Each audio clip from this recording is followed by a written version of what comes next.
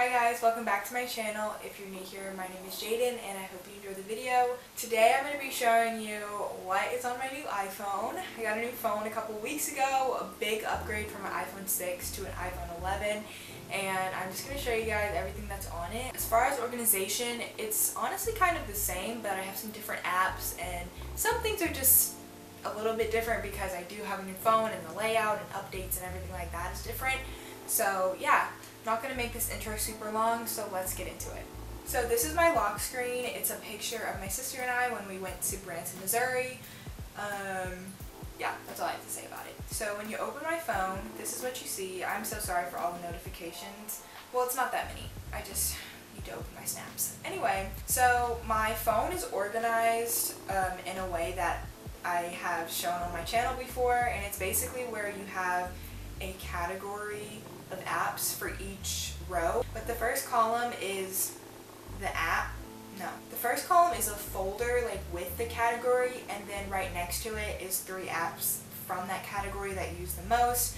Hopefully that makes sense and you'll catch on with the theme as I go throughout these apps. But the first row that I have is photo, and in the folder I have molded, mega photo. I use both of those for my thumbnails, COD or COD camera.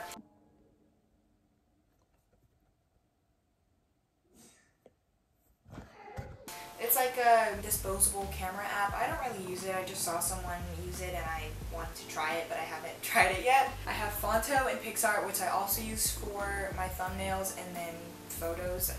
I have this in here because sometimes I use it, but also sometimes I use Google Photos. I have VSCO, which you can follow my VSCO. I don't post on here, really. I mean, I have before, but not recently, so here's my VSCO if you want to follow it. I edit my pictures on there. Then I have Google Photos, which is mainly what I use, and then camera. The camera quality difference on here is literally insane. There's you guys. But yeah. Then I have my productive row, and in the folder I have settings, Gmail, the Bible app, NBC5, which is what I use to check the weather because it's more accurate. Calculator, I use that all the time because of geometry. On the next page of this folder I have stuff that I don't use as frequently. I have clock, app store, weather, find my, which I actually use a lot, maps, and voice memos. And then on the row I have calendar. I use calendar so much. I used to use Google Calendar, but then my events and like when I would time block my days, literally my events started getting shared with other people.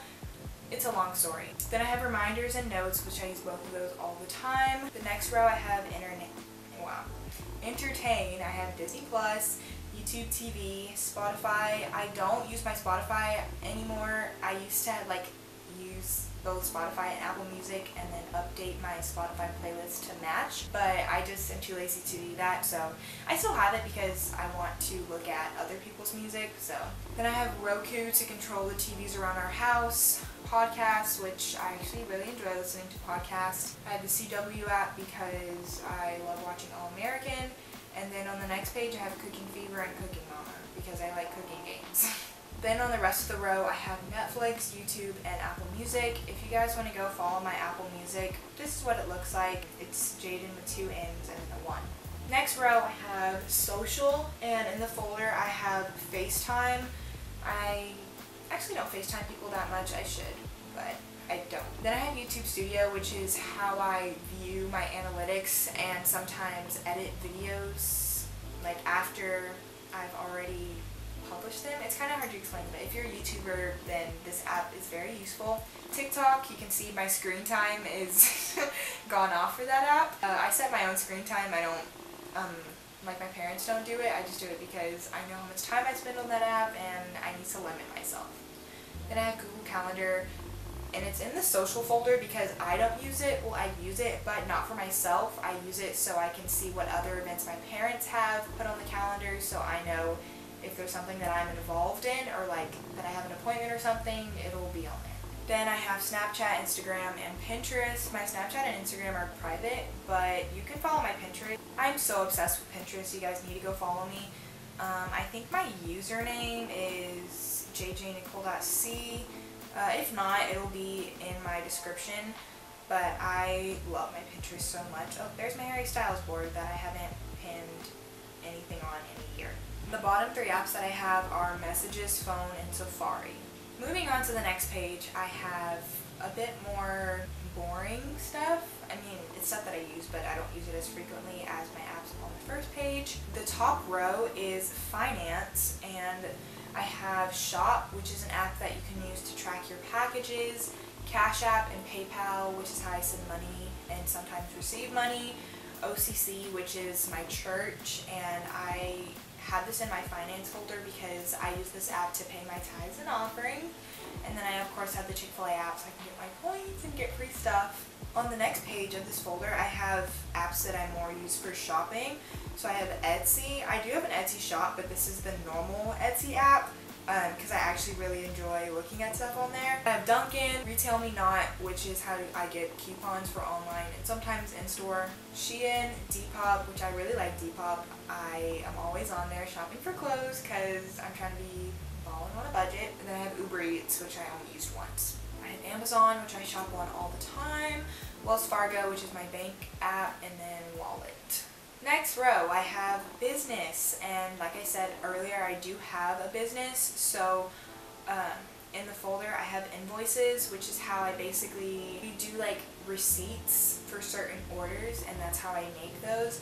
And then Square is this like, there's like this little plug-in thing that you can swipe your card on. We used that when we went to a craft fair in our town, and so I can just see like all of the transactions and everything. Then I have Google Sheets, which I use to make a list of all of our orders and all the information about the orders. Sell on Etsy, which is how I view our shop and our analytics and things like that. And then Canva Stories I use to make all of our like promotions and stuff, which actually I'm going to show you guys our Instagram really quickly.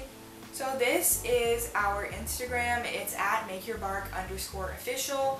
I can't remember if I put it in like the rest of my descriptions, but I'll put it in the description of this video.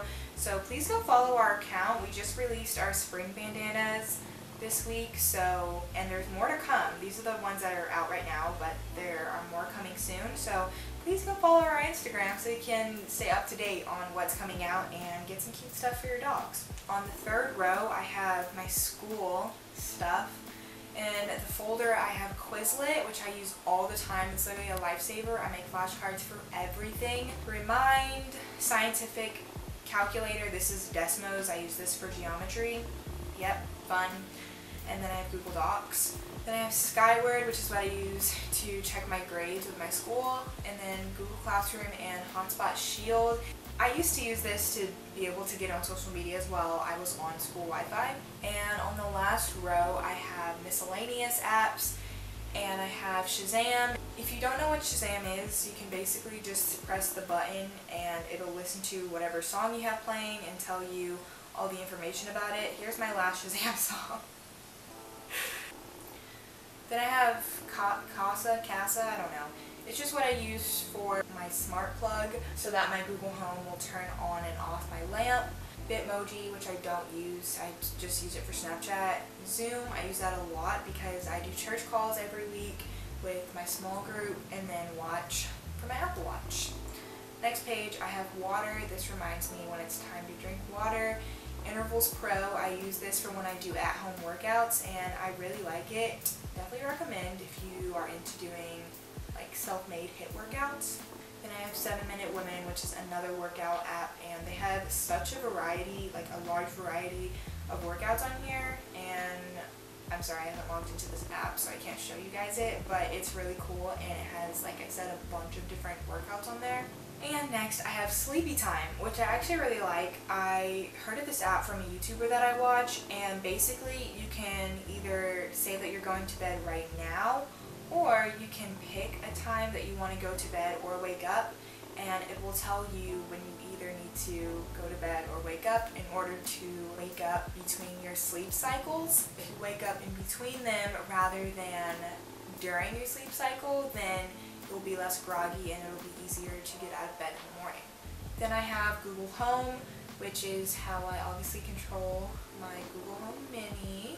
Finally, I have Noonlight, which is, I've never used it, but it's basically an app where there's some type of button that you can hold down or click if you're in danger, and I think it'll send the police like your location. When I am out by myself, hopefully that'll come in handy.